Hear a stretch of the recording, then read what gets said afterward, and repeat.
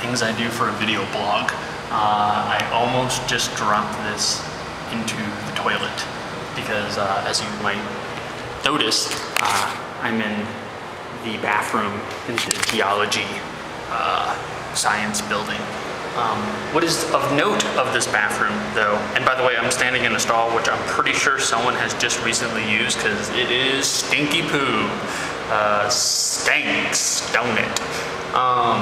But what is notable about this bathroom, first of all, it's on the 3rd floor, is that like if you go to the stall, which I'm in right now, which is usually like the stall farthest away from the door, like here's the stall, and then directly adjacent to the stall is an open window.